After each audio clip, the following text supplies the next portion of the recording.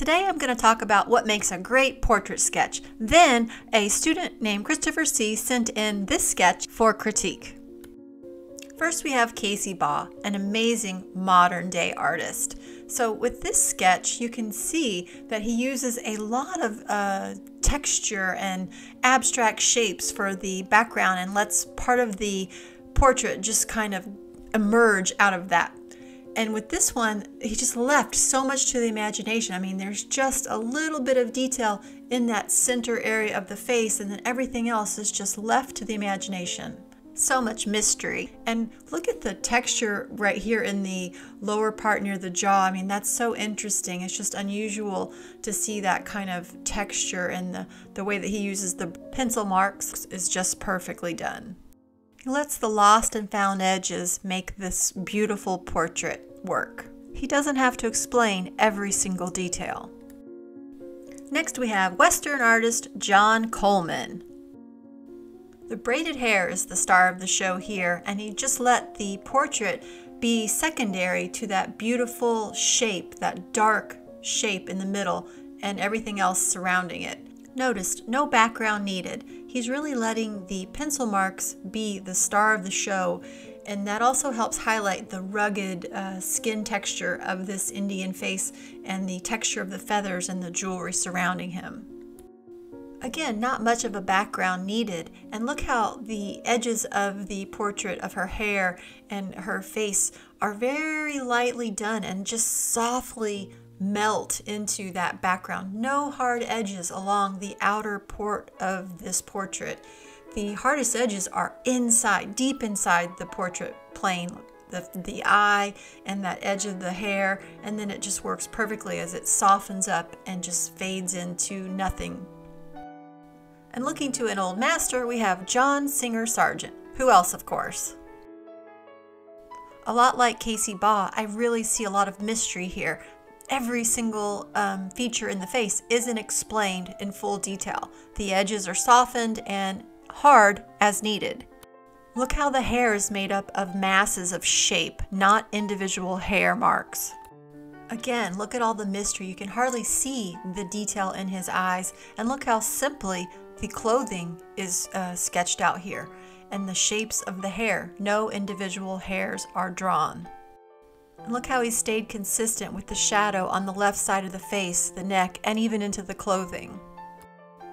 When you're doing a portrait of a woman, you want to keep her features soft. Notice here how Sargent has no hard lines detailing the shape of her eyes, the shape of her nose, the shape of her mouth. All those features are done with lost and found edges. Look how simply that hand is denoted, and there's only a couple of pencil strokes to denote that she's got clothing on. Notice the light value of the clothing. This keeps the focal point up in the eyes and in that head area. Nothing is distracting away from the focal point of the portrait. I'm going to use this Sargent sketch as a guide for the critique of Christopher's portrait sketch. Okay, so I'm going to just put in some of the edits that I see initially that could help your sketch, Christopher, become a little bit more masterful. And we've got the Sargent sketch pulled up here on the left as sort of a guide to where we would want to develop this sketch to the degree of a finished portrait sketch. When you're just learning, it's a really good idea to let the masters that have come before give you the answers, show you the way, show you how a portrait sketch should look when it's finished. One thing that you could try doing is a master copy of this Sargent sketch. And I chose it because it reminds me a bit of your composition, kind of the lighting situation just reversed on yours. We're going to make it look as if the light is hitting her on this left side of her face. Rembrandt type shadow will be coming in on the right side of her face. So the first thing that I want to do is work on the eyes. So the eyes are the focal point of your portrait sketch here, Christopher. And what you have done is you've used the same hard dark line for each part of the eye pretty much.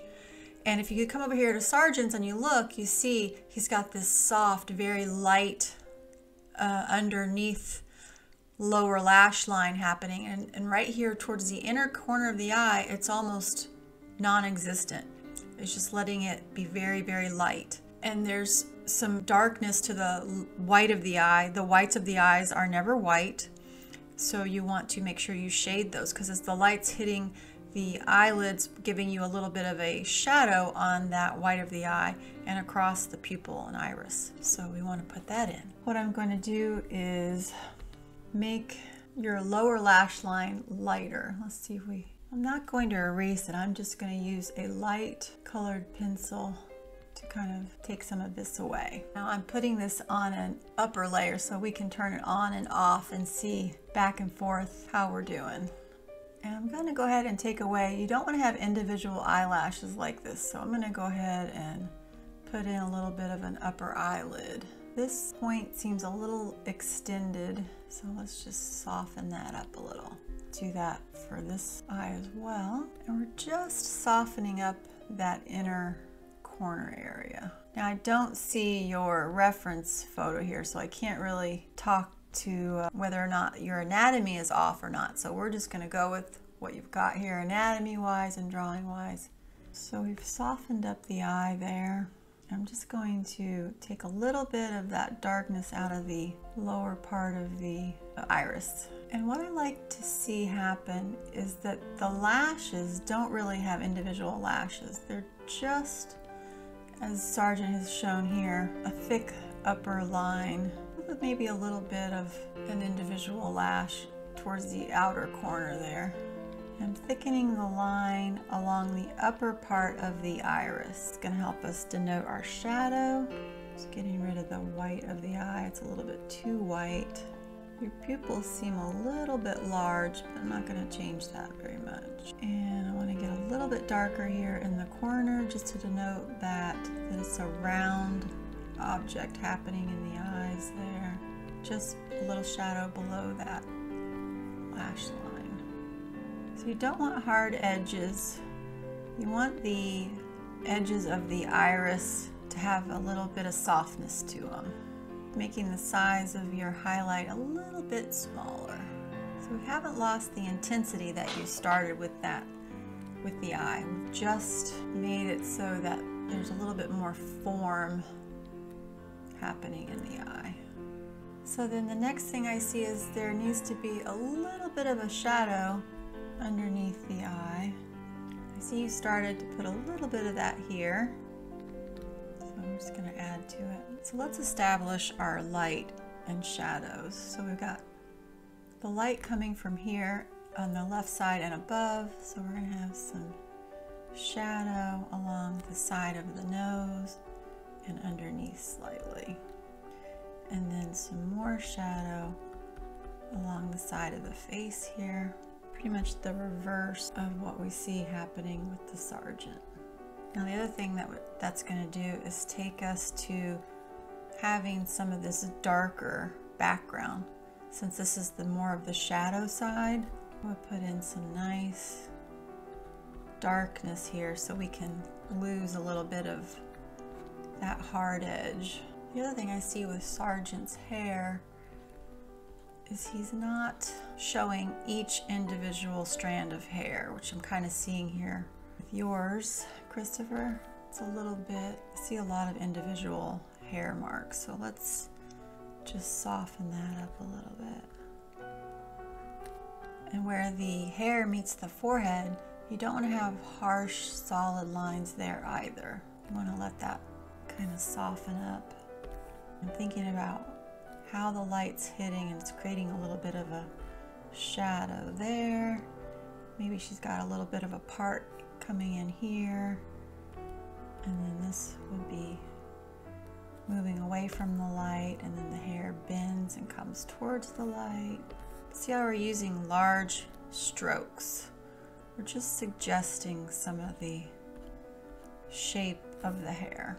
So we're on the light side of the face now. So even though it's dark hair, it's still going to get a little bit lighter. And it moves under here, away from the light. And it looks like you've got a little bit of her ear showing. So we'll keep that happening. Get a little bit of a lost edge happening there. So that's the idea of that. This value in the ear, it's going to be a little darker because it's in the shadow that's been created by the hair, because the light's from above. I would let a mid-value gray make up the side of her neck. You don't need to have that harsh line happening there.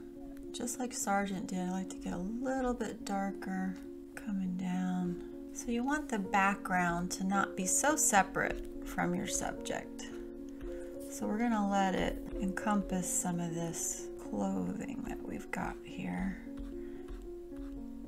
Same sort of value. And there could be some highlights that come into play there. Suggest a little bit of that clothing. It doesn't have to be in very much detail. And so the light would be hitting her shoulder. Let's make a little bit of a highlight here. So there we've got a little bit of the clothing worked in. I'm going to assume her top is white. However, that doesn't mean it won't have some values. Put a little of that in and we'll come back for our necklace. So look at the way Sargent's denoted this necklace. He hasn't drawn in every little detail to it. Let's see if we can't do the same. So you know the light would be hitting it here. Use what you have and just denote a little bit of it like that.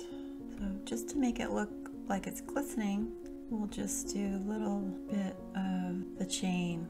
Now if you're drawing, you may be having to erase to put in your highlights. Now you've got all this lace here. Again, you just want to let some of those details go.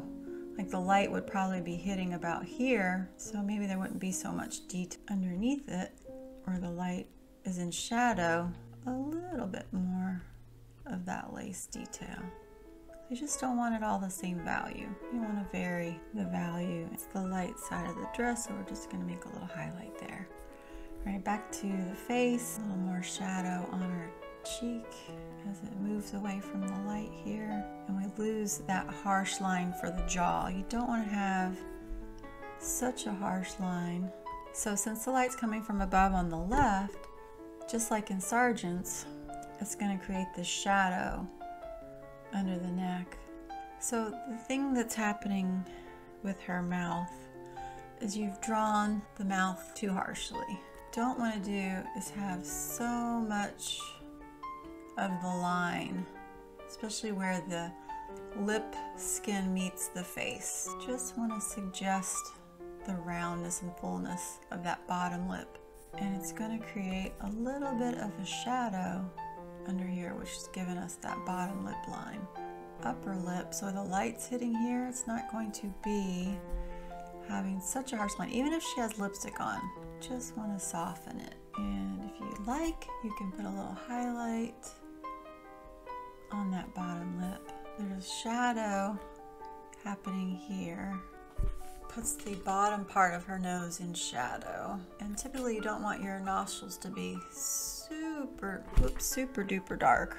I'm not great with the Wacom tablet and the Photoshop drawing, but I hope you're getting the gist of it. And then the eyebrows.